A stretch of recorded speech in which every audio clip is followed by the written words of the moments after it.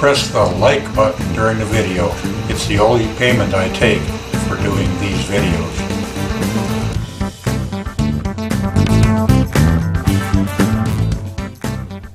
The first thing you want to do after downloading this spreadsheet onto your computer is save it to your hard drive on your computer. You will notice there are 6 tabs along the bottom of the spreadsheet here. First one is being a note from the author, which is me, and I tell you a little bit about why I developed the spreadsheet for you. The next tab at the bottom is called Instructions. In these instructions and that, I go through and mention all of the tasks that you have to do to fill out the spreadsheet and give you examples of each one of the pages in the spreadsheet. If at any time you need to make the print larger or smaller to fit your vision, you can go down here and move the slide bar, and it will give you a larger or smaller view of the spreadsheet. Moving on to the data entry page. The first time you access the spreadsheet, you are asked to enter 3 pieces of information. The first is your name,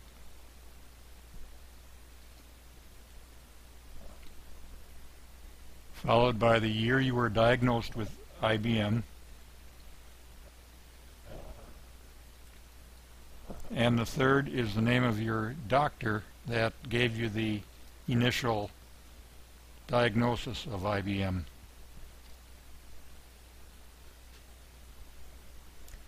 As soon as you enter those, you will never have to do it again, and it will show up on the some of the next charts and summaries.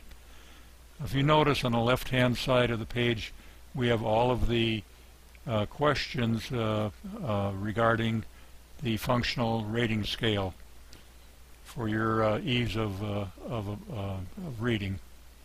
If you take your slide bar across the bottom here, you can move it over so that the year that you are taking the test, and it'll be whether it's for you or the caregiver, is right next to the question. It makes it easy to put your answers down.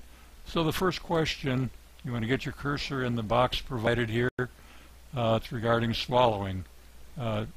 Take your choice of 4, 3, 2, 1, or 0 that best meets your situation, and put the answer in the box. Go down to the next question. Handwriting. Pick what best suits you and enter it in the box. Move down. Cutting food and handling utensils. Right now I'm pretty, let's put a number 3 there. Fine motor tasks. That'll be another 3.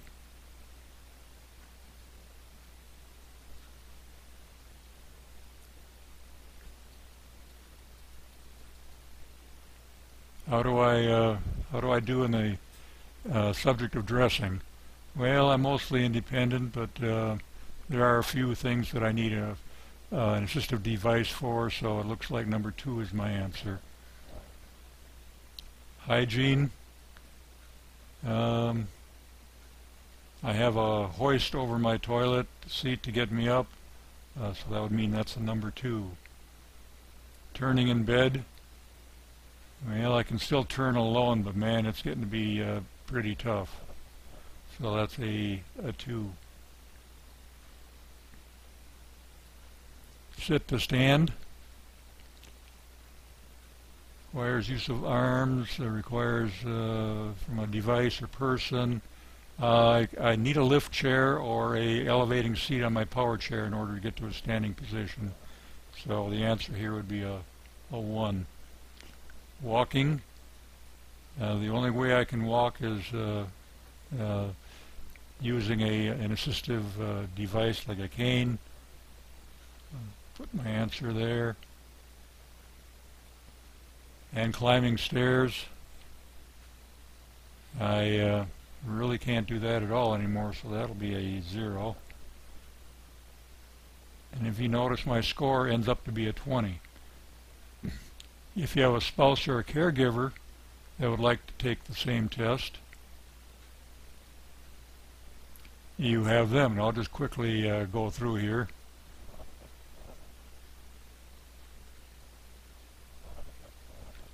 And it's okay if they have a different opinion of what stage you're at in your IBM. They may not be able to see you all the time and experience what you go through, so they may be they may be better or worse than what you think you are.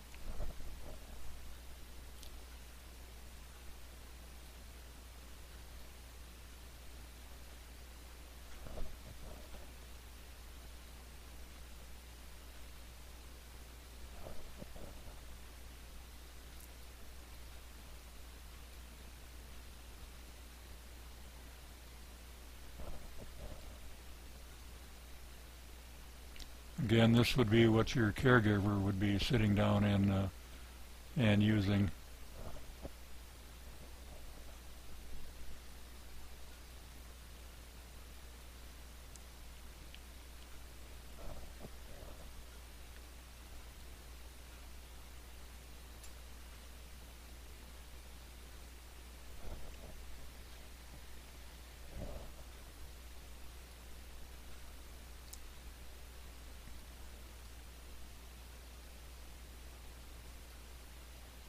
Well, there's the two scores. They're pretty close, but a little different, 20 and 21. So you're done with your test now, so if you want to go up and hit your save, and we can go on to the next screen. This is your FRS data summary. This is just a summary of the years that either you or your caregiver or spouse that have entered scores for. Over the next coming years, as you do the test more and more, it will populate your chart or your graph here. If you look at the chart only, it'll give you a visual representation of the two scores, the blue being the patient's rating and the red being the spouse or caregiver's rating. And this will also populate automatically when you enter scores. Now, for anybody who has FRS scores from previous years, you can go back to the appropriate year for which you have scores and enter them under the year in which the FRS was taken, and it will automatically update on your charts. The last tab that we have at the bottom are My Notes. You can enter any type of information that you want here. Like during my IBM, I noticed that my weight has changed quite a bit, so I want to start documenting my weight.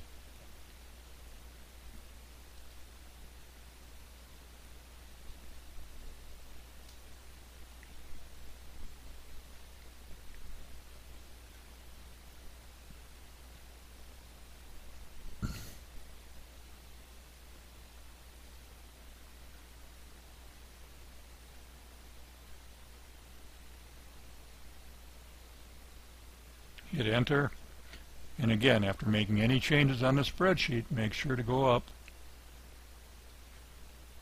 and click on the save in order to save all your data.